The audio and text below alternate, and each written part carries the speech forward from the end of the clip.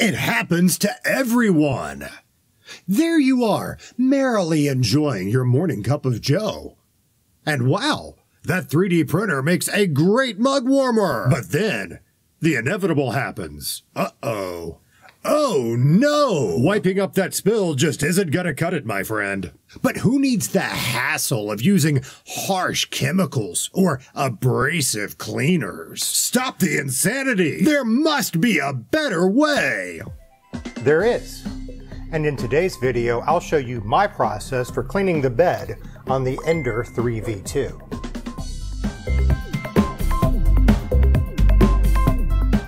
Dirt and oils off your fingertips.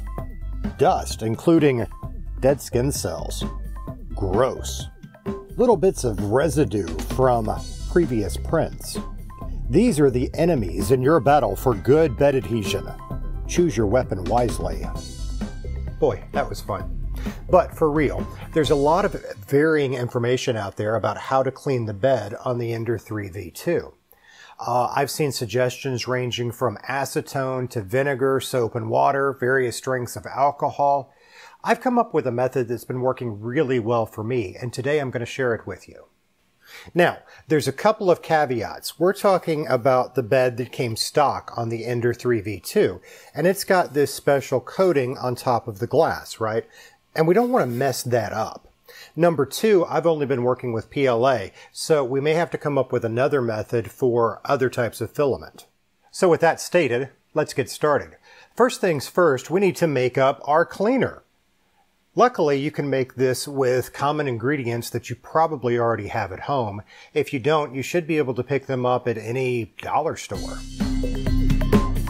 So the first thing we need is some water. Honestly, tap water will do. Our second ingredient is going to be rubbing alcohol. Now this comes in different varieties. I've got 91% here, 70% here. Sometimes you find 50%.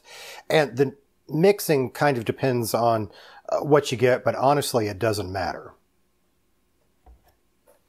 And our third ingredient, dish soap. So to recap, I've got my water, I have dish soap, and I have rubbing alcohol. I picked up these nifty little spray bottles at a dollar store. I got 2 of them for $1. That works out pretty well. So what we're going to do is we're going to mix up our solution. And what I like to do here, it doesn't have to be exact, but somewhere around half and half on the alcohol and the water. So I've got half my water. Oh, about to make a mess.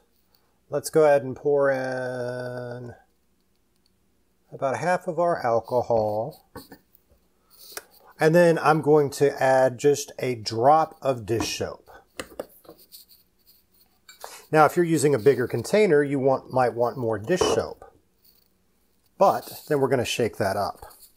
Now, a lot of people ask me, they say, Brian, but how do I know exactly how much? Honestly, it doesn't matter. For what I've been doing for the 3D printer, I'll do, like I said, about half and half water and alcohol.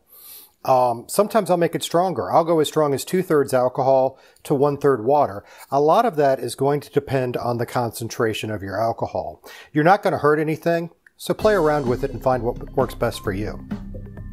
So now that we've made our cleaner, what I like to do is go ahead and heat my bed up and get it up into that 50 to 60 degree range. You want to make sure that you don't burn yourself doing that, but I found that it cleans a little bit better.